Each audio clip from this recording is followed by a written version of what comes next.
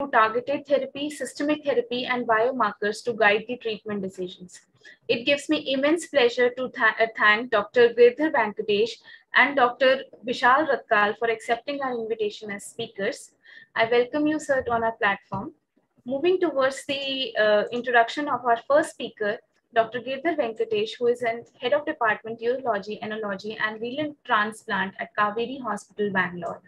Dr. Girdhar has completed his MBBS from Bangalore Medical College and went on to do his MS in general surgery from the prestigious AIIMS Institute, New Delhi. He later completed his MCH in urology from Kasturba Medical College, Manipal. Sir has over 10 years of experience in urology and is well versed with most of the urological surgeries. He has kept himself abreast with the latest developments in the field of urology and has added advanced skills to his urological reputation. He has acquired additional training in laparoscopic urology and is specialized in endourological management of kidney stone diseases. He is an active member of Urological Society of India and has many publications to his credit. I welcome you, sir, on our platform. Our next speaker is Dr. Vishal Ratkal, who is andrologist from Bangalore. Sir has over 17 years of experience in the field.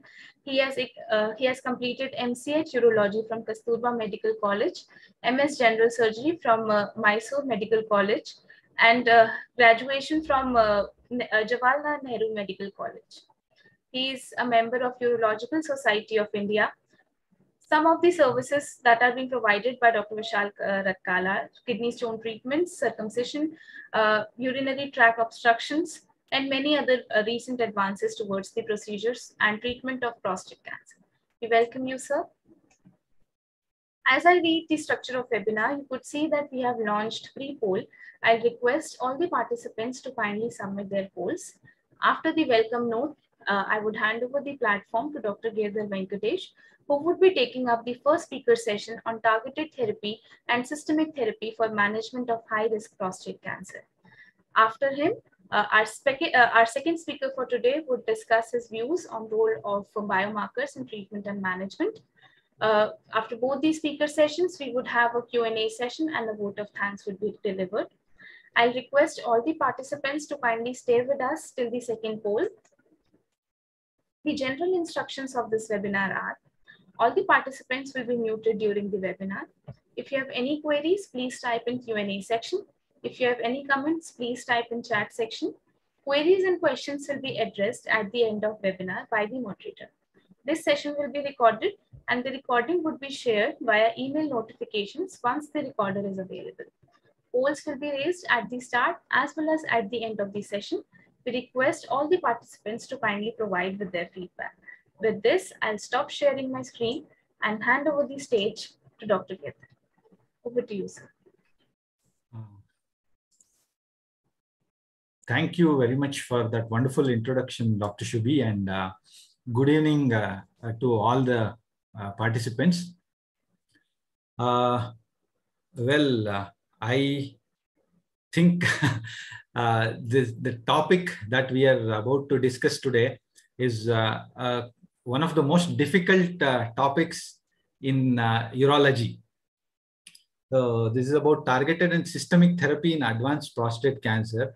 So if you just type this in Google for a quick search, you will get thousands. In fact, you'll get more than 20,000 articles on this particular topic. So you can see there has been an ocean of literature on this particular topic, research topic, especially prostate cancer related research is undergoing a paradigm change in the recent years. And why not? Because prostate cancer is the most common malignancy and the second leading cause of cancer related death among men, especially in the Western world. And when we talk about high risk prostate cancer, the question comes about risk stratification, because which patient or which subgroup of patients can be classified under high risk prostate cancer group. So according to NCCN and EAU guidelines, the prostate cancer can be classified into 3 risk groups: the low risk, intermediate, and high risk groups. PSA of less than 10, Gleason score of less than 7, and clinical stage T1 to 2A are classified under low risk group. So you can see PSA, Gleason score are extremely important for this classification. So intermediate group contains subjects with PSA between 10 and 20 and a Gleason score of 7. And PSA above 20, a Gleason score of more than 7, and clinical stage of upwards T3A are put into the high risk category group. So what are the therapeutic options available for treatment of these particular groups of patients? So they can be further classified into hormone naive and castrate resistant prostate cancer groups. And there are several treatment options available for management of these patients.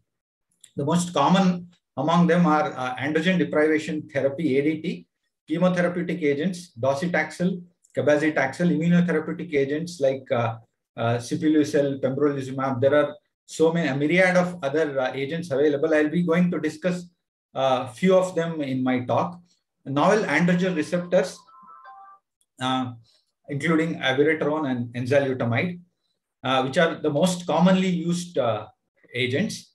Then bone targeting, alpha-emitting radionuclide ligand therapies, and radium-223 therapy. And of course, I should be mentioning here that radiotherapy forms an important part of management of locally advanced prostate cancer, especially high-risk disease and post-radical prostatectomy positive margin status. Going deeper into each subcategories, the hormone naive prostate cancer has few therapeutic approaches, and the most common among them are a combination of ADT and the neohormonal agents, mainly abiraterone or enzalutamide. Along with chemotherapy with docetaxel can be considered. In fact, one of the most recent studies has shown that triple therapy with the ADT, docetaxel, and abiraterone or darolutamide versus hormone therapy alone has shown clinically significant survival benefit in the former category. Coming to CRPC, the aim of management, the treatment of CRPC is to improve survival and quality of life. So the CRPC can be non-metastatic or metastatic. In fact, non-metastatic CRPC poses a unique challenge because anything that we use in this category has not shown any survival benefit. So these patients are actually recommended or encouraged to enroll in clinical trials, and most of them are treated in a clinical trial setting. Whereas metastatic CRPC has more well-established treatment options. The first-line treatment for metastatic CRPC is docetaxel, and alternate options are abiraterone and enzalutamide. And second-line therapies, when the first line does not work, are cabazitaxel and immunotherapeutic agents. As I said, there are plenty of them. Then PARP inhibitors, poly-ADP ribose phosphatase inhibitors. Then PSMA radioligand therapy, which includes actinium and lutetium labeled PSMA targeted therapies. So briefly about androgen deprivation therapy, ADT was among the first and foremost used systemic therapies for advanced prostate cancer. We know that castration has been in use since the 1940s, and for nearly 4 to 5 decades, bilateral orchidectomy, which is an irreversible form of castration, has been most popular till about the mid-80s, when GnRH agonists were developed. So these are the most commonly used are leuprolide or leuprorelin, goserelin, and triptorelin.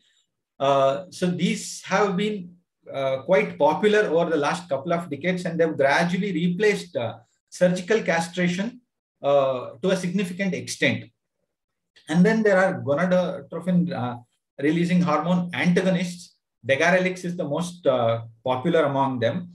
This is somewhat used as a second-line therapy. And there are anti-androgens. The first generation agent bicalutamide has been commonly used with castration for a long period of time. And recently, the second generation drug enzalutamide is gaining significant popularity. Of course, there are several studies. I'll enumerate them later. And androgen synthesis inhibitors like abiraterone are also popular over the last a decade. So ADT has been the first choice treatment for hormone-naive metastatic prostate cancer. And it has been shown that it provides a very favorable response in most cases with a reliable PSA response for 24 to 36 months. The most commonly used treatment agents are a combination of a GnRH agonist with an anti-androgen. That is the most preferred initial treatment. And historically, the most commonly used agents are leuprolide with bicalutamide for a duration of more than 2 decades. And it has been shown that no single agent is better than the other. All are equally effective. And it has been shown that early hormone treatment delays progression of disease as well as development of symptomatic disease in asymptomatic subjects. When it comes to actual administration of ADT, most experts prefer intermittent versus continuous therapy. In a study which was published in Lancet 2000 and later also revised in 2015, the Prostate Cancer Trialists Collaborative Group, majority of them, 84% of the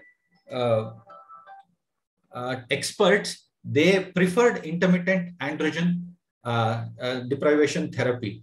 This is because it has less adverse effects and also it retains sensitivity to ADT. So less adverse effects mean that the quality of life is better for these patients. So most experts prefer intermittent ADT over continuous ADT. And of course, both therapies require regular PSA monitoring every 3 to 6 months till it progresses to CRPC. There are some problems with ADT. The most important among them is that it is tumoristatic and not tumoricidal. So it can control the disease for a specific duration, and it cannot offer cure to any subset of patients. And of course, there are adverse effects of ADT. Either surgical or medical castration has its own adverse effects. The most common among them are enumerated here: hot flashes, fatigue, insomnia, then sexual related adverse effects like erectile dysfunction, loss of libido, development of gynecomastia, and then systemic side effects like bone loss, anemia, accelerated atherosclerosis causing cardiovascular adverse effects, loss of muscle mass, weight gain. These are some of the well-documented adverse effects of ADT.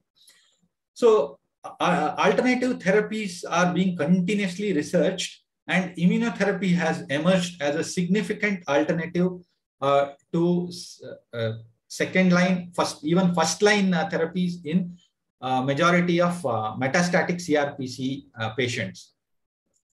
One of the important limitations of prostate cancer is that it has a very cold, which is an immunosuppressive tumor microenvironment. As we all know, tumor microenvironment has a very important role in the response to immunotherapy. So how to bypass this limitation in this prostate cancer patients? So one of the strategies employed is to manipulate the tumor microenvironment to sensitize the tumor to immunotherapeutic agents. So this has been developed to a significant extent, and in the next few slides, I will show you all the research that is happening. So, as I enumerated, efficacy of immunotherapy depends on the tumor mutational burden. So when the tumor mutational burden is high, response to immunotherapy is expected to be good. Whereas the problem in prostate cancer that is that the TMB, mutational burden, is quite low. That's why it has a very cold or an immunosuppressive tumor microenvironment. And neoantigen expression is very important for immunotherapeutic agents to work well. So some of the observations in these groups are higher expression of PD-L1 levels show that there is a higher risk of biochemical recurrence or metastatic progression, one. And then if there are DNA repair defects in these tumors, there is an enhanced response to immunotherapy. Whereas a lot of prostate cancers do not show these DNA repair defects, so they do not respond to immunotherapy. So if we can convert the tumors from not repairing the defects to those that repairing the defects, then there can be an enhancement in the response. So this picture shows several agents which are targeted. These are factors which influence the immune response in advanced prostate cancer. There are several immunosuppressive factors and some of the immunostimulating factors. This has been published in a latest study by Amsberg et al. In the International Journal of Molecular Sciences. This is a very good article. I recommend all people to go through that article. So the immunosuppressive factors are Tregs, loss of MHC1, then androgen deprivation therapy itself, adenosine P10 deficiency, and those immunostimulating factors are NK cells, then microsatellite instabilities, CTLs, tumor mutational burden, and other factors. So based on these factors, several immunotherapeutic approaches have been developed. I've enumerated a few of them. Vaccines have been tried to combat prostate cancer.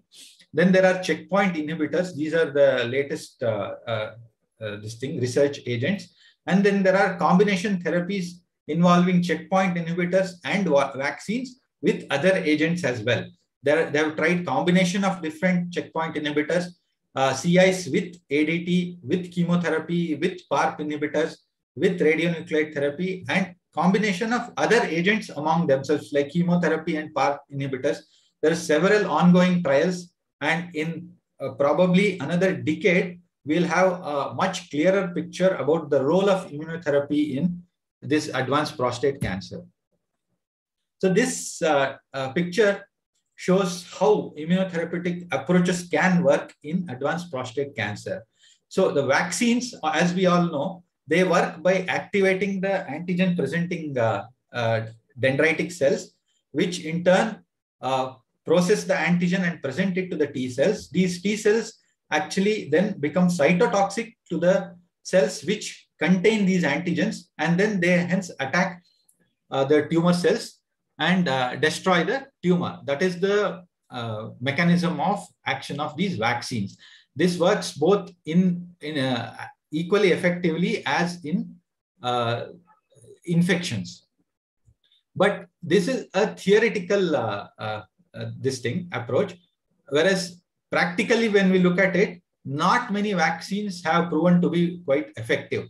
The only agent that has shown adequate or reasonable efficacy is Sipuleucel T. Then the next approach is immune checkpoint inhibition, where the immune cell is presented with tumor antigens at various checkpoints like PD-L1, then CTLAs. These are checkpoints for tumor cell inhibition. So these are presented to the immune cells, and then they host an immune response to attack the tumors. So there are several vaccines which are in the investigational stage. So vaccines, as we all know, they elicit an immune response, immune activation against specific antigens. The antigens that are targeted in prostate cancer are PSA, PSMA, prostatic acid phosphatase, then prostate stem cell antigen, and several others. But most important are these agents, these antigens. So we have several vaccines that are being developed. The cell-based vaccines are the most commonly researched vaccines. These contain autologous tumor cells, and several agents have been developed. We have GVAX with chemo in several studies. Then, as I mentioned, Sipuleucel T is the only vaccine-related agent which has provided significantly improved overall survival. So, Sipuleucel T is an agent which is developed by stimulating the mononuclear cells by a combination of proteins including GM-CSF and prostatic acid phosphatase. When such these cells are stimulated by these agents, Sipuleucel T is developed, and it is known to attack the prostate cancer microenvironment much better. There is a trial that is going on, which was concluded recently, a viable trial, because the endpoint was not reached and no difference in overall survival was shown. So this included immunotherapy with docetaxel chemotherapy, but further studies are ongoing to evaluate this further. So I've enumerated a few active trials which are examining the vaccination strategies in advanced prostate cancer. So most of them are, as you can see here, most of them are for metastatic CRPC subgroups. So we have several agents like some vaccines, then other immunotherapeutic agents like pembrolizumab, then cemiplimab. So I'll enumerate a few of them later in detail. So then after vaccines, we come to the role of checkpoint inhibitors. Checkpoint inhibitors, some of them have shown impressive and durable responses with proper biomarker selections. So biomarker selection is very important here. That's why the next topic is being presented by my colleague, Dr. Vishal, who will actually he will tell you about the importance of biomarkers in prostate cancer.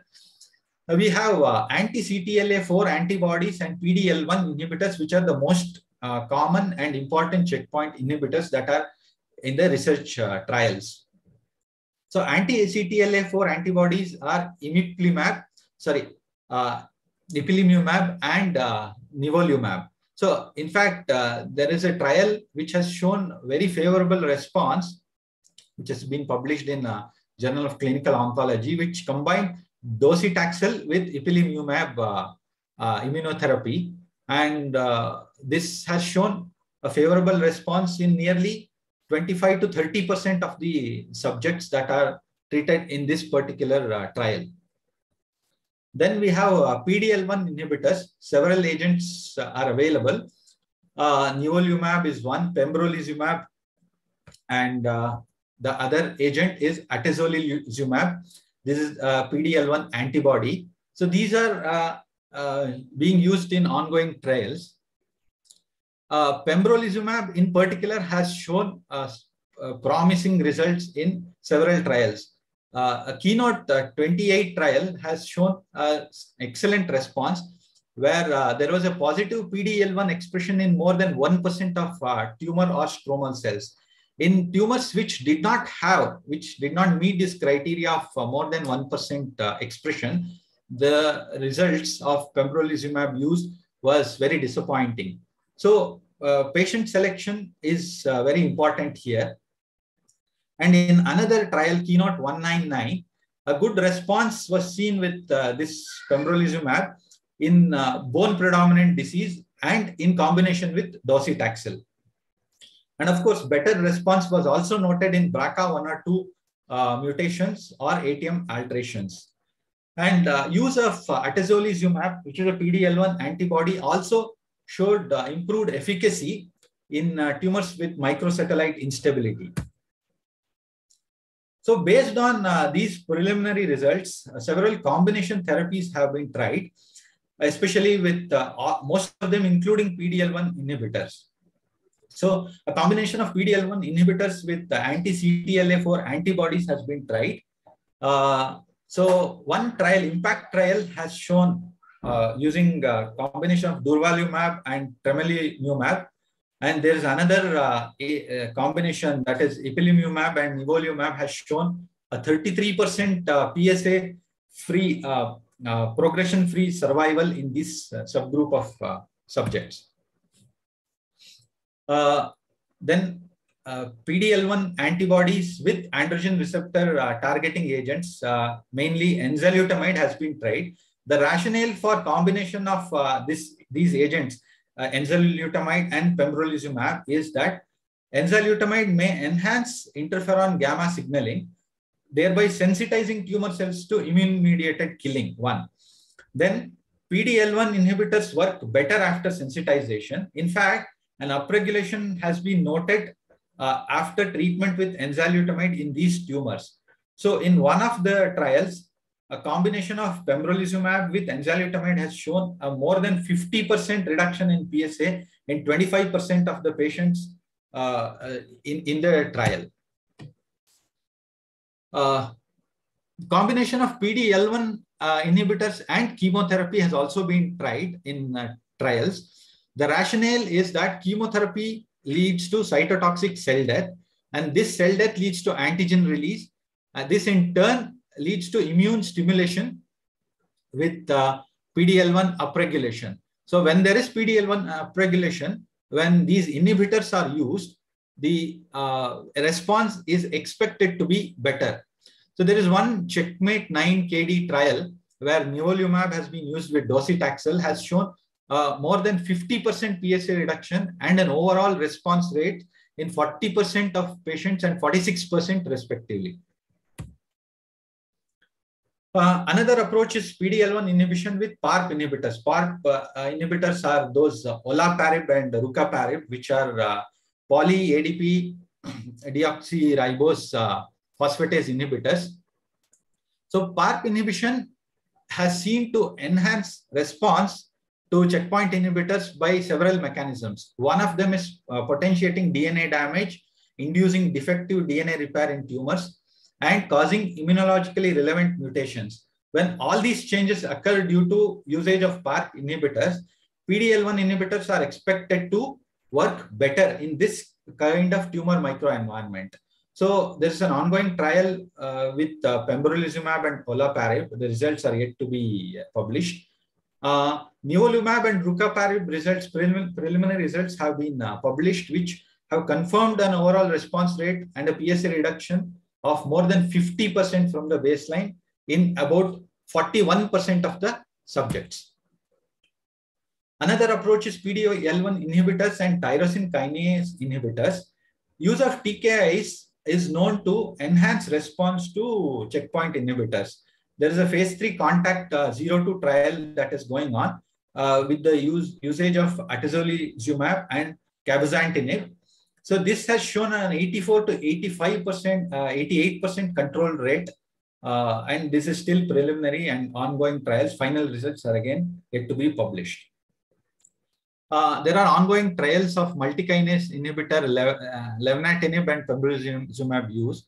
The results again are awaited. So these are the a few ongoing trials with various immunotherapeutic agents.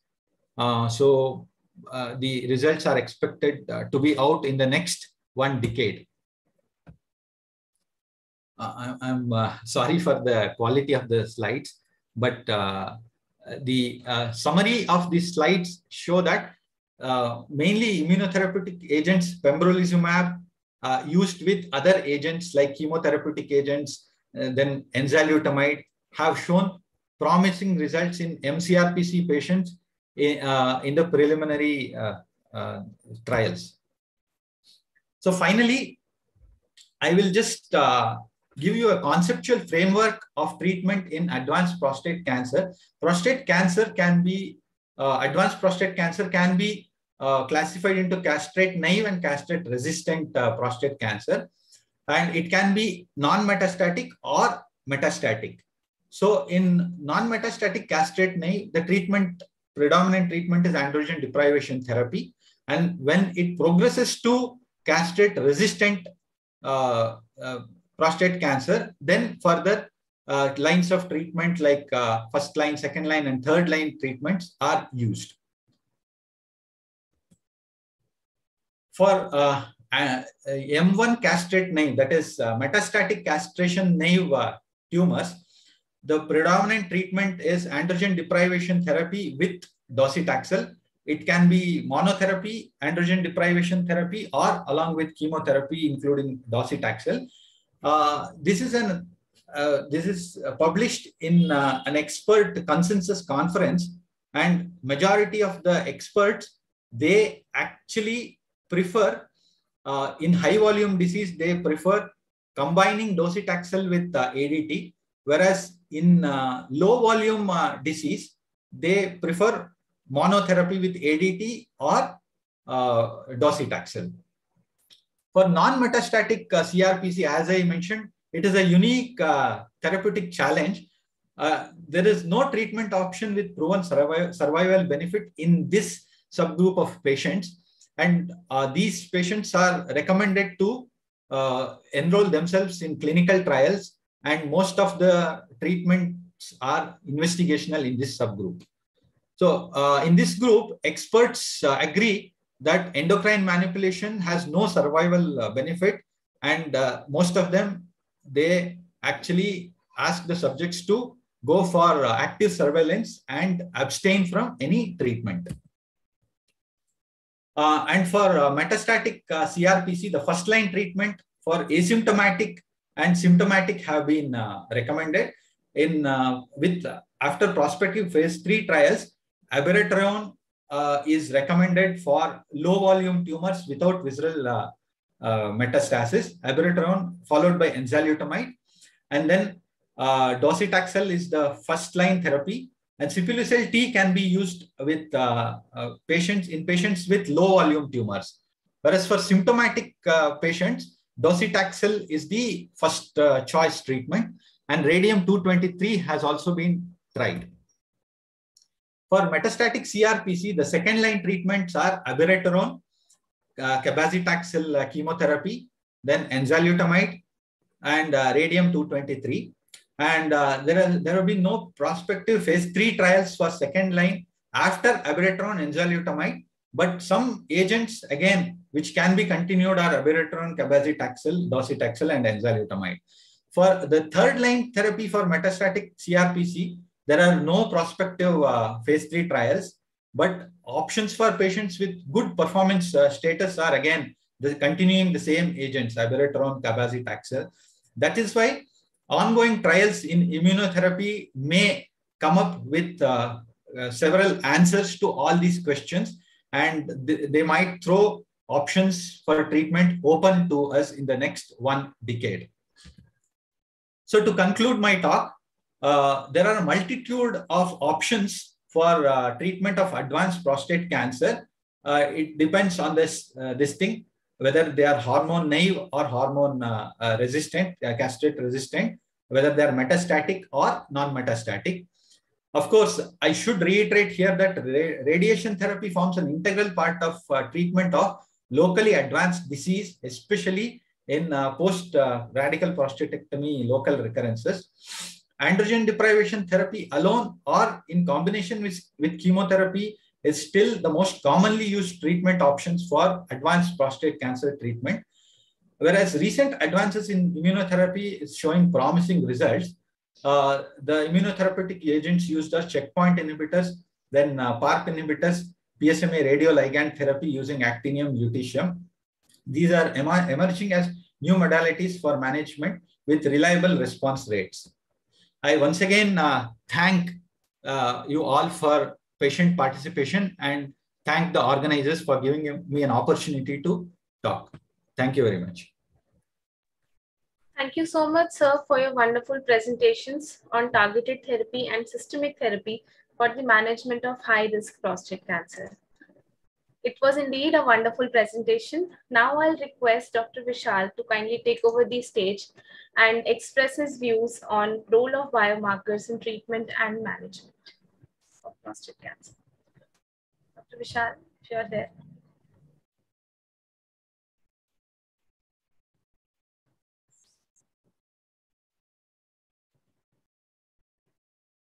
And by the time I'll request all the audience, those who have any questions, please type in the Q&A box, and those who have any comments to kindly keep typing in the chat section. We have received certain wonderful comments. Like, it was a very wonderful presentation, a wonderful session. Thank you so much for your comments. Yeah, Dr. Vishal, you could take over the stage. Yes, thank you. Hi, good evening, everyone. Dr. Vishal Ratkal here, and I'm a urologist practicing in Bangalore.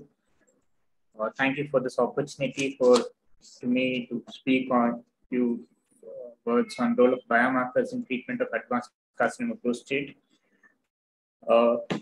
As already mentioned by Dr. Giridhar, prostate cancer is the second leading cause of death among men, especially in the Western world, and we're seeing rising numbers in India as well. And there are so many treatment options available, as is already enumerated.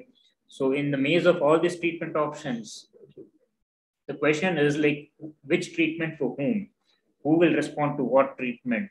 Do we try everything in a particular individual, or do we go in a sequential way, or is there a particular is my video on? Can you see me? Yes, sir. Yes. Yeah, now we can see. So, do we do it in a sequential way? Is there a particular sequence to follow, or which particular agent is useful to whom? So, how do you answer that question?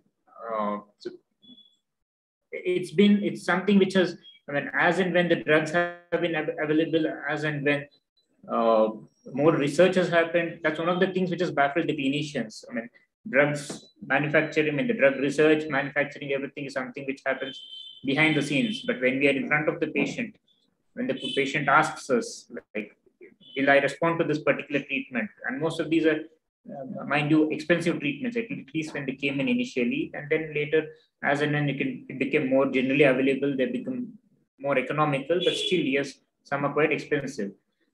If you, like, for instance, take enzalutamide treatment, which is like from the original manufacturer, the monthly treatment runs into 3.5-4 lakh rupees per month. So the question we come across as clinicians is, yes, fine, doc, we will start on this treatment, but am I a candidate for this treatment? And till date, if you ask me honestly, we are still shooting in the dark. We start and we then hope that there is a response, and then if he doesn't respond, then we go on to the next one. So these biomarkers, the role of biomarkers actually come in this scenario, and they can be useful in predicting whether a patient will respond to a particular treatment option, and may also help us in avoiding therapies which may not be useful to him. But what it will not predict is whether he will what will be the treatment response. Okay, so we can, based on the biomarkers, we can decide, okay, this particular patient may respond to this particular treatment, but how well or how badly he will respond, we don't know. Okay, so in order to obtain the best clinical outcomes, they need to be treated with therapies that are most likely to benefit them, and to avoid toxic therapies. And predictive biomarkers allow for the selection of the therapies which are most likely to be benefit which based on our treatment decisions. And biomarkers which are available are for molecular sequencing, circulating tumor DNA, circulating tumor cell enumeration, and androgen receptor characteristics, which I'll be enumerating in the coming slides. The definition of a biomarker. Really sorry to disturb you, sir. Yes. Sir, are you presenting the screen? Yes. So we can't see the screen. Okay. 1 minute.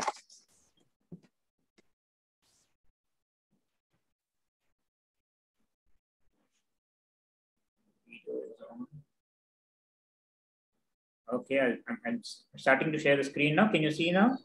Yes, sir. Could yeah, see yours. Great. Thank you, sir. So, definition of biomarkers as per the NCI, National Cancer Institute of USA, is it defines a biomarker as a biological molecule found in blood or other body fluids or tissues. It may be a prostatic biopsy tissue, or CSF, or urine, or the blood, that is a sign of normal or abnormal process or of a condition or disease. A biomarker may be used to see how well the body responds to a treatment for a disease or condition. This is the definition of which the NCI has proposed for a biomarker. And with the advent of personalized medicine and genomic sequencing in the management of prostate cancer, targetable molecular alterations were identified, as well as mechanisms of resistance can be used to determine which available treatment is likely to be most clinically advantageous to a patient. Now, where did the biomarkers actually come in? Why biomarkers? So there is a molecular basis for whatever treatment we have heard over the last half an hour with, by Dr. Giridhar. And most of the molecular treatment is like centered around this androgen receptor. So this androgen receptor is expressed in the luminal prostate cells, and it has three major domains. One is DNA binding domain, another one is a nucleotide N-terminal binding domain, and a ligand binding domain. And this AR gene is located in X chromosome Q1112. And the receptor is manufactured or like processed in the nucleus, and then it is transported into the luminal epithelium. And from there, the dihydrotestosterone after conversion to testosterone after conversion to DHT by the action of DHEA acts on this receptor and causes proliferation of these cells. So these are all the mechanisms which Dr. Giridhar has enumerated already. How, what are the possible things which go wrong, and what are the treatment options available for us based on these molecular mechanisms. These are the therapeutic agents which is already enumerated. The RCs are the abiraterone and enzalutamide. Chemotherapy, docetaxel, cabazitaxel, carboplatin, radiopharmaceutical therapy, radium and lutetium, targeted therapy, olaparib, rucaparib, ipsatirib, ipatasertib, and immunotherapy is pembrolizumab. The biomarkers in the management of prostate cancer based on treatment strategy. For the androgen deprivation therapy, the most commonly used biomarker is serum PSA. This is the most commonly used and most widely available. There are certain characteristics of serum PSA which I'll be enumerating in the next few slides. And then the next most common is serum testosterone. 3-hydroxysteroid beta-1 hydrogenase genotype is another one. These are all both predictive and prognostic. The RCs, the androgen receptor signaling inhibitors, the biomarkers are neutrophil to lymphocyte ratio. So biomarkers are classified as either being predictive or prognostic. So some are both predictive and prognostic, while few are predictive only and some are only prognostic.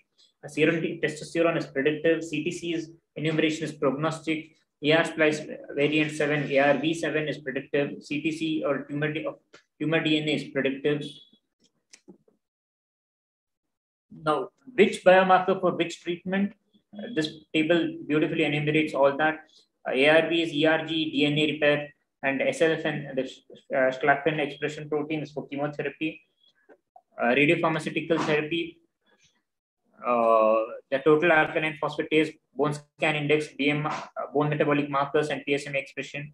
And targeted therapy, HRR mutations and PTEN loss. Immunotherapy, MSI and DMMR, HRR mutations. The tumor mutational burden, which sir already explained, and PDLN expression. So coming to the most widely used biomarker, the most commonly used and most well understood, at least till date, has been the PSA. The PSA, the parameters which have been studied are the PSA nadir and the PSA kinetics. The retrospective review of patients receiving primary ADT for metastatic prostate cancer by Sasaki et al. Indicated that a lower PSA nadir and with ADT and a longer time to PSA nadir, which is more than 9 months, was associated with improved overall survival in prostate cancers with bony metastasis. In another SWOG trial, suggested that a PSA level after 7 months after initiating ADT can be used as a predictor of survival, overall survival, and achieving a PSA of 4 nanogram per ml or less after 7 months of ADT may be a predictor of risk of death in metastatic hormone-sensitive prostate cancer, especially with patients with PSA of 0.2 nanogram per ml or less having the greatest survival advantage. In non-metastatic CRPC, a PSA doubling time of greater than 10 months indicates a relatively indolent course, whereas PSA doubling time of less than 10 months is at high risk for development of metastasis. So this clinical biomarker of PSA doubling time is currently employed to select patients with non-metastatic CRPC for additional therapy with a potent anti-androgen such as enzalutamide, apalutamide, or dorzolamide. So this kind of answers the question to us: who are the patients who will benefit from enzalutamide or one of their similar agents? The next most commonly used biomarker is the baseline serum testosterone. And higher serum testosterone levels prior to ADT initiation, MCRPC are associated with increased survival.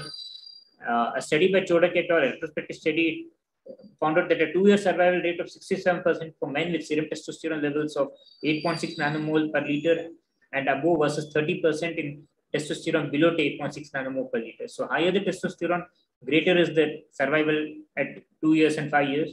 So it logically follows that prostate cancers are progressing despite lower serum testosterone, have already adapted in part to a low testosterone state and therefore will be less sensitive to further androgen deprivation. So these are patients who will not respond to hormone manipulation and they will need to have a different agent like a immunotherapy or a chemotherapy.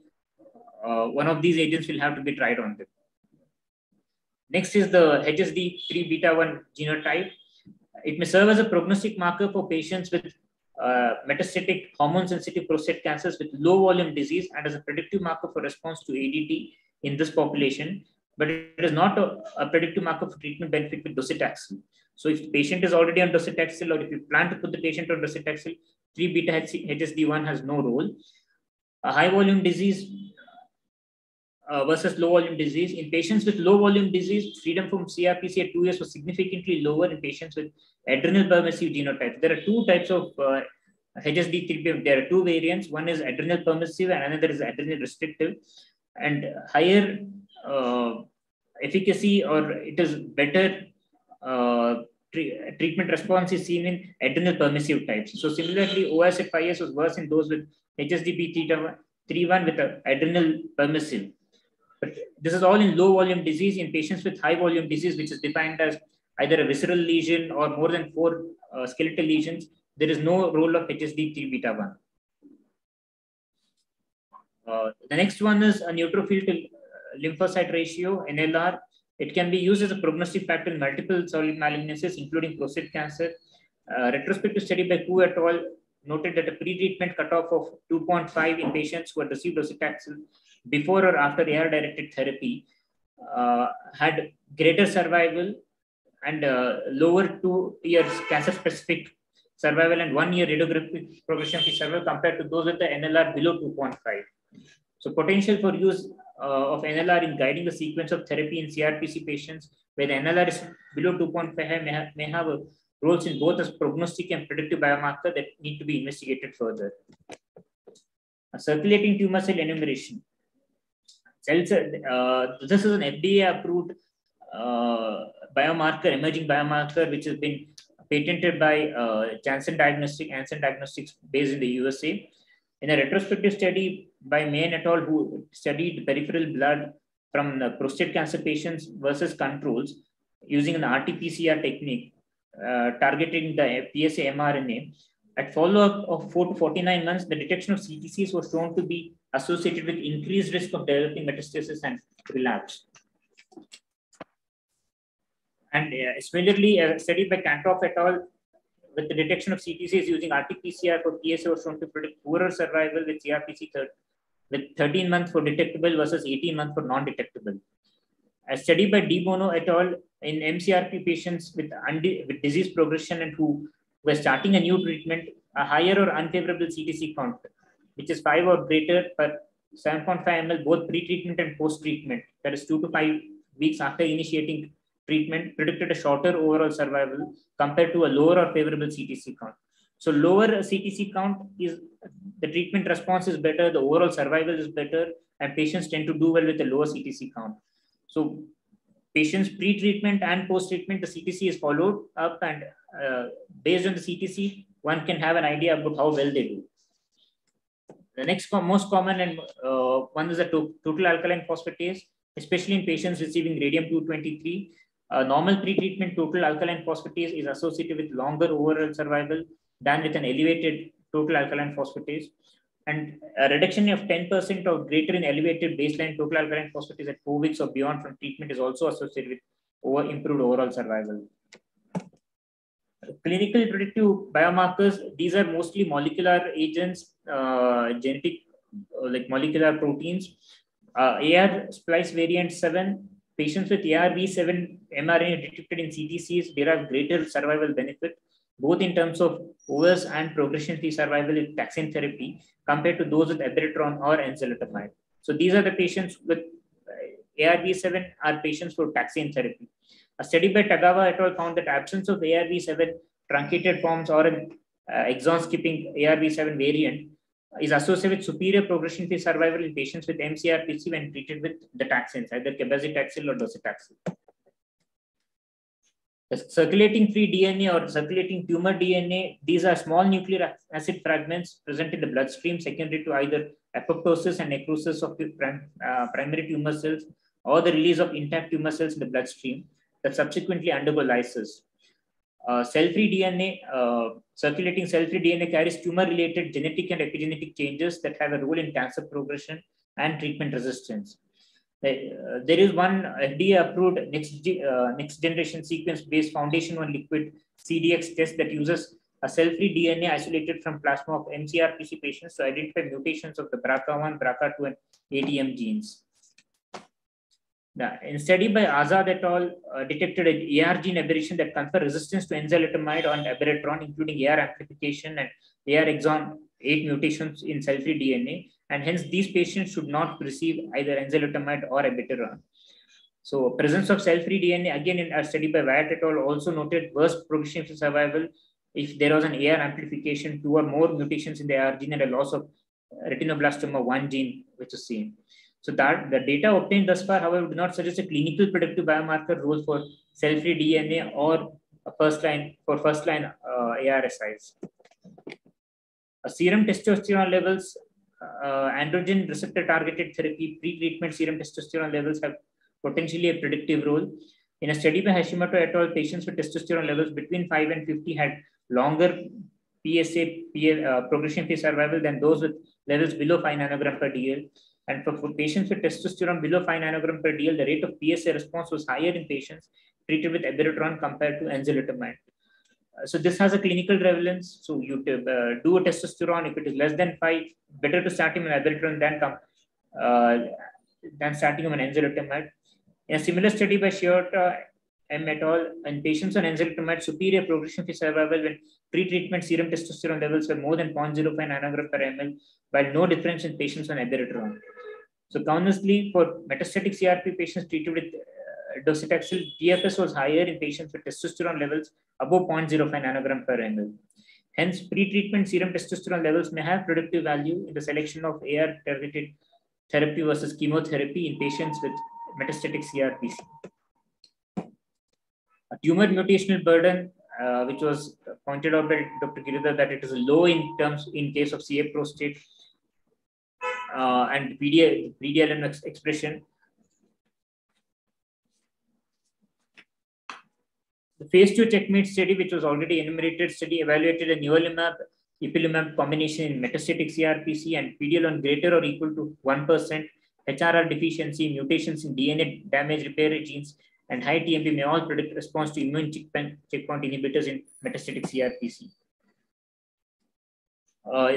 This is a pictorial diagram of the various mutations, mismatch repair genes,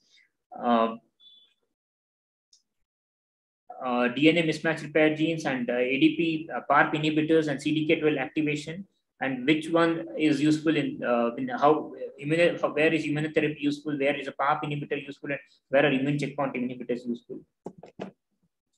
Microsatellite instability and DNA mismatch repair deficiency. Tumors with these DMMR have high number of somatic mutations, including repetitive DNA sequences called microsatellites, resulting in instability. These are called MSIH. Genes involved are MLH, MSH2, 6, MSH6, and PMS2. DNA mismatch repair response presence has high number of infiltrating lymphocytes and PDL1 expression on cells. Hence, DMMR and MSIH can have robust anti-tumor activity. So MSIH can serve as a biomarker for PD-1 blockade. Pembrolizumab may be used in metastatic CRPC patients with DMMR MSIH combination, and the prevalence of DMMR in metastatic CRPC is 2 to 5%.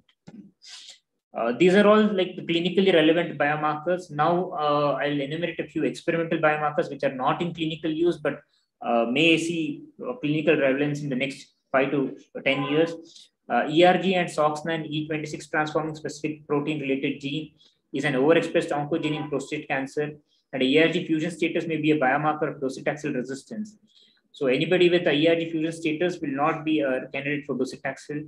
A TMPRSS2 ERG expression correlated with a lower PSA, progression-free survival, clinical or radiologic PFS, and OS in patients treated with docetaxel. Sclafin 11 expression DNA RNA helicase expression may have a role in selecting patients who may benefit from platinum-based chemotherapy. A bone scan indexed prognostic indicator of overall survival.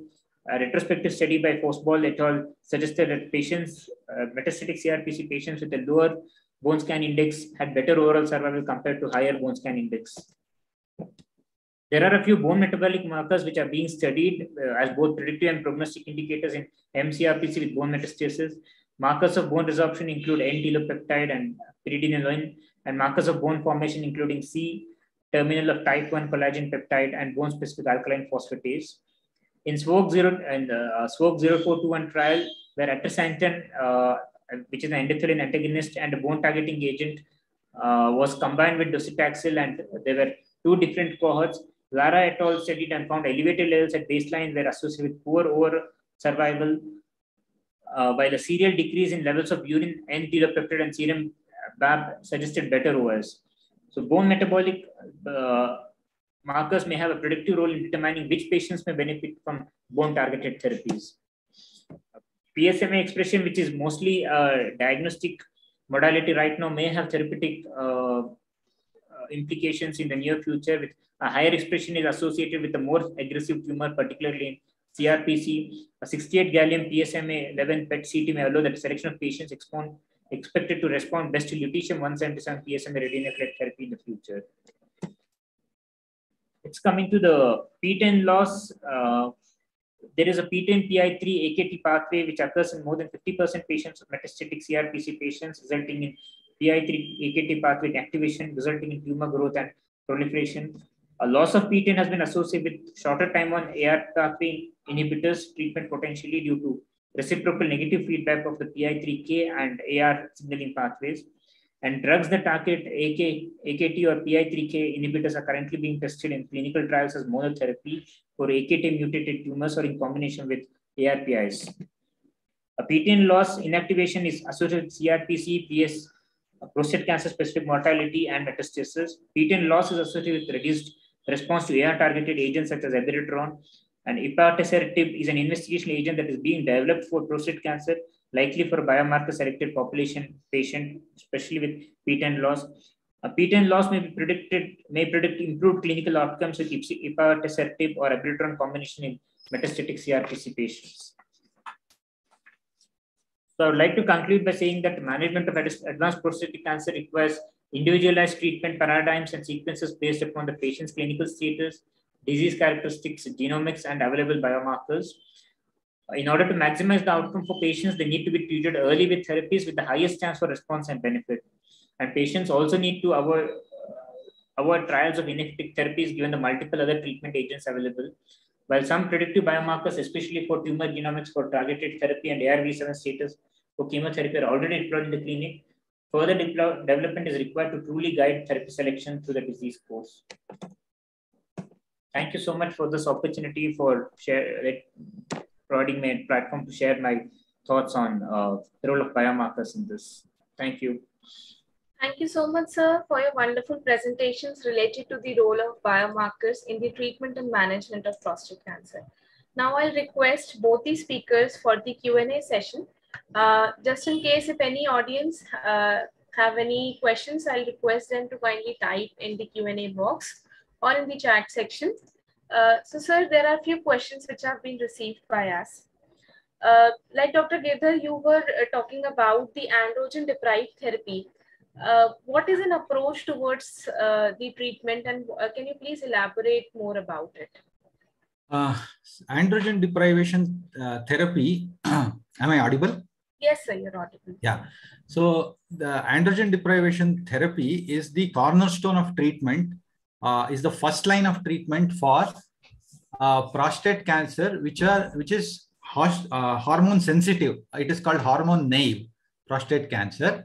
And mainly metastatic. Okay. So for localized prostate cancer, local therapy is the best. So if the prostate cancer is localized to the prostatic bed, radical prostatectomy followed by radiotherapy, depending on the risk status, risk profile, is recommended. We all know that it is localized prostate cancer. Local therapy is what is recommended. But once the disease spreads, once it becomes metastatic, then we need to go for systemic therapy. So systemic therapy is based on two approaches. One is whether the tumor is hormone naive, that is, whether it is sensitive to hormones or castrate resistant, which means that it is resistant to hormonal therapy, which has escaped hormonal treatment. So androgen deprivation therapy is the first choice treatment for hormone naive metastatic prostate cancer. That is the first part of it. And androgen deprivation has several limbs in itself. One is that the first line ADT, and then there are second line ADTs are also available. So second line ADTs are used, especially abiraterone and enzalutamide. These are second line agents which are used when the first line treatment is when the disease grows beyond the first line. We have given first line treatment, there is response, and slowly the response wanes off and the patient becomes castrate resistant. So which means the PSA starts going up again. So any metastatic prostate cancer is actually monitored by PSA levels. So when when we provide the first line androgen deprivation therapy, we expect the PSA levels to drop to nadir levels. So sometimes it may be undetectable.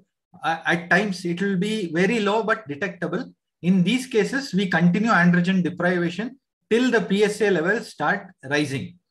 So when the PSA levels start rising, then it is called castrate resistant prostate cancer. In these patients, we go for second line ADT. So the first line ADT is for hormone naive, and second line, third line agents are for hormone resistant or castrate resistant prostate cancer. Thank you so much, sir. I'd like to add one more thing. Yeah, when you're sure, doing, sir. like as sir said, you have to monitor the PSA levels. Simultaneously, you'll also have to look at the serum testosterone level as well. So it has to be less than 10 nanogram per day, 20, I think, sir. 20, right? 20. Yeah, it has to be less than several levels. 50 nanogram is in some studies. It is a combination of serum PSA and serum testosterone to call it a CRPC, as sir said. Correct.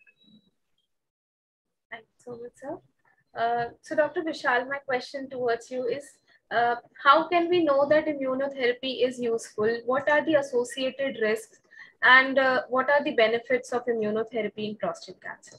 Immunotherapy is not very widely practiced to be able to, like, and it's like the topic in itself. How do we know it is useful? Yeah, the clinical biomarkers which we have right now are serum PSA and testosterone itself. So any rising serum PSA, even after instituting immunotherapy, no response noted, means that's the failure of treatment. The side effects of immunotherapy are not as much as the other hormonal agents, like hot flashes or weight loss or loss of appetite. So immunotherapy is fairly well tolerated, but then again, it is not a very widely used clinical agent. So the experience on most general urologists or even uro-oncologists is limited. It's mostly medical oncologists. Once we realize that he may be a candidate for immunotherapy, we usually refer to a medical oncologist to start on immunotherapy. Yeah, I would like to add a small point here. Immunotherapy has been developed over the last 1 to 1.5 decades, 10 to 15 years only. Before that, there was no immunotherapeutic options for prostate cancer. So because of this such a short duration of this thing availability, a lot of studies are still going on. So we don't have definitive answers yet about the efficacy of immunotherapy. So probably in the years to come, we may get more information about it, and probably we'll be able to answer this particular question better. Definitely, sir. So, sir, what could be the recent advances towards the management of prostate cancer that are being used at your center, or what are that are commonly accepted? Well, actually, I'll answer part of this question, and I would request Dr. Vishal to answer this also. Basically, the center where I work, we are not practicing uro-oncology extensively. So we are not too much into these immunotherapeutic agents. But what we practice widely is mainly first-line androgen deprivation, with or without chemotherapy. That is the most commonly used. And when there is escape, in the sense when the tumor becomes castrate resistant, then we go on to the second line therapies, that is enzalutamide and cabazitaxel chemotherapy. The thing here is, earlier we used to use only LHRH agonists with bicalutamide. That is the first generation anti-androgen. That was the most popular combination of complete androgen blockade that was being used. So leuprolide with bicalutamide was the most common. And it is the clinician's preference to either use goserelin or triptorelin along with anti-androgen. But with time, we have also started using this degarelix, which is a GnRH antagonist. So we have another drug in this thing in our armamentarium. So when the PSA levels are very high with widespread metastasis, GnRH antagonist is, shown to give very good initial response. So one approach is that we start off in these patients with GnRH antagonists, and later, once there is a favorable response, we switch over to the standard ADT, that is GnRH agonist and first generation anti-androgen bicalutamide. When there is escape, when they stop responding over the next few years to this combination, then we proceed to enzalutamide. So, and the second approach is that along with the first line therapy, a lot of people also use abiraterone, which is an androgen receptor blocker. So abiraterone is used along with first line as well as second line therapies. I would also like some inputs from Dr. Vishal. Yeah, sir has very nicely summarized it. That is like the gist of the treatment. What's one more thing that which we were extensively practicing before, but which is kind of gone out of fashion now, is the surgical castration. So if patients if we weren't sure if the patient would be on follow-up or if there were economic constraints or something, so bilateral orchidectomy was very extensively practiced and still an option now, especially patients who are not willing to undergo this injections every month or once in 3 months, not willing for tablets. Surgical castration is still an option, one. Second thing is, as sir rightly pointed out, LHRH antagonists or GnHRH antagonists, they have their own advantages, especially that the initial response is wonderful. You give one injection and next 24 to 36 hours, you see PSA dropping like a really good response. There are particular set of patients in whom we will continue LHRH antagonists and not switch over to agonists. These are patients with cardiac conditions, because LHRH agonists, GnRH agonists or LHRH agonists are not very favorable for patients with cardiac conditions, especially patients with low cardiac output or cardiac failure or low cardiac reserve, right? So they are that particular set of patients who are more favorably treated with an LHRH antagonist. Also, as sir said, the advantage of giving an antagonist or an agonist initially is there is something called as a flare phenomenon. To circumvent this flare phenomenon, what we do is generally start them on bicalutamide for a week, 10 days, and then after a week or 10 days, we would give them an agonist injection, be it palmorelin or goserelin or leuprolide, whatever. So with an antagonist, that is a degarelix, you don't need to do that. There is no flare phenomenon, or there are like very sparse literature or very sparse this one saying that, okay, an occasional patient may have a flare phenomenon, but overall the impression is that antagonists don't have a flare phenomenon. So the rest of it, sir has very nicely summarized it. I think that's really well put. Thank you, sir. Thank you, sir. So moving towards the last question. So, sir, what are the factors that affect your decision towards the management of prostate cancer? Yeah, this is a question which we can go on debating for hours and hours, but I'll put my thoughts very briefly. First is the risk profile of the patient, of the disease, whether it's a low risk disease, intermediate risk disease or high risk disease. Okay, that is one. Second thing is the performance status of the patient, whether the patient can tolerate any kind of therapy or whether there are some limitations. So based on these, our treatment selection becomes quite simple. So if it is localized disease, then of course surgery plus or minus radiotherapy is the standard choice. There is no doubt about it. And when it is not localized disease, not localized means when it is metastatic. When it is metastatic disease, we have to consider whether it is hormone naive or castrate resistant. So for hormone naive, first option is androgen deprivation therapy. That is, as we discussed, LHRH agonists with bicalutamide, then GnRH antagonists. These are first line therapy. And then we keep them on these therapies as long as they respond.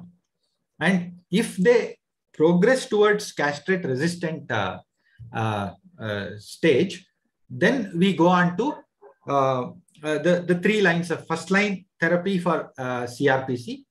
That is, these are chemotherapy, docetaxel chemotherapy along with ADT, followed by second line anti-androgens, abiraterone and enzalutamide. Lot of people use docetaxel chemotherapy with abiraterone. So that is the first line for metastatic CRPC, and enzalutamide is the next line therapy. And then if there is no response to docetaxel, we shift to cabazitaxel.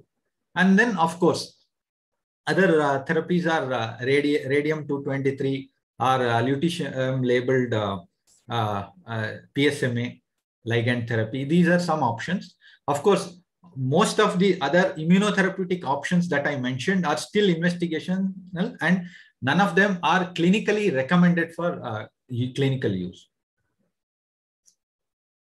Thank you, sir. So, Dr. Vishal, what are the challenges that you face while the management of prostate cancer? Challenges is, of course, the first thing is to keep updating ourselves on all the treatment options available, as in like the scenario keeps changing so fast. Every other year, there is a new drug which is coming in, and the data, yes, of course, they would have had them data of 4 years, 5 years, but then still, as a clinician, you're not sure about whether that how much of the data will apply to our Indian population, because most of them are from the Western population. So what side effects they describe, what side effects we may encounter, what exactly to counsel the patient. That's like to just keep ourselves updated. Like I said, it's like of all the malignancies that we have seen, like bladder cancer, renal cancer, testicular tumors, penile cancers, whatever, in urology, the fastest, the scenario today will not be the same as from 2 years from now. We may be discussing an entirely different set of agents. If you were to hold the seminar 2 years from now, we may have another 5 or 6 set of agents which we'll be discussing, which would not even have been mentioned today, something like that. That is the first thing. Second thing is, of course, the cost. New drugs, as I already mentioned once, with enzalutamide, the new Indian version, the Indian manufacturers have brought down the cost significantly. But if not for that, if only it were the Western manufacturers and original molecule, if you talk about, costs are kind of prohibitive to most of our Indian population. They run into lakhs, and most of them are not available, or we have to wait for them. So costs, and yes, whether this particular data is applicable to our population. Third thing is, of course, the patient, the compliance of to the treatment. They take once and then they come back to you after 6 months or a year saying that I was all right all this time, so I did not want to take any more treatment. And then, fortunate for the patient, If it is intermittent ADT, good. I mean, if the PSA is not spiked up, if there is a PSA spike, then we again have to search for metastasis. So these are all the challenges, like on a practical basis. Yeah, like I think that's it. Thank you so much, sir. It was indeed an excellent Q&A session with you both. But now, with your due permission, I would now like to move towards the vote of thanks. Just before that, Yeah, I have a small point to make. There was one question in the question answer which was typed actually. Yeah. What is the best treatment for prostate cancer, chemotherapy or radiotherapy? So this is a question which is like I would like to mention that I've already answered it in the Yes, chat. I have typed the answer, but chemotherapy is used in different situations, and radiotherapy is to a large extent for localized prostate cancer, whereas chemotherapy is for metastatic prostate cancer. So we cannot compare the two and say which is best. Radiotherapy gives very good results for localized prostate cancer, whereas chemotherapy has shown very good results for metastatic prostate cancer. But comparing the two is not possible. Thank you, sir, for enlightening those words. With this, I would proceed with the vote of thanks. With gratitude and immense pleasure, Medical Learning Hub would like to thank Dr. Girdhar Venkatesh and Dr. Vishal Ratkal for sparing their time and sharing their valuable opinions towards the topic of recent advancements in management of high-risk prostate cancer, targeted therapy, systemic therapy, and biomarkers to guide the treatment decisions. I would like to thank Kauvery Hospital for co-hosting this event with us, and also Bristol Myers Squibb and Becca for supporting us throughout this webinar. We really are in a dire need to spread the awareness among the community towards the management of prostate cancer, as well as towards taking self-care towards the cancer management. We thank all the participants for being with us. And we also have upcoming CMEs related to breast oncology, tuberculosis, gynecology. I'll request all the participants and as well as our speakers to kindly go through our website, www.medicallearninghub.com. And thank you all. And thank you, Dr. Girdhar, and thank you, Dr. Vishal, for sparing your time with us. It's been really a pleasure. Good session. Thank you, sir. It's been a pleasure being part of this session. I thank you all very much for this opportunity and patient hearing. Thank you, everyone. Happy festival time. Have a nice time. Thank you so much. Thank you. It was wonderful. Thank you, sir. Thank you, I request all the audience who are with us to kindly submit their post polls. By the time, I would like to take you towards the journey of Medical Learning Hub. Dear speakers, if you want to stay with us, you can. It would really be an honor if you could take ahead our journey. And also, if you want to leave, that is fine. Thank you.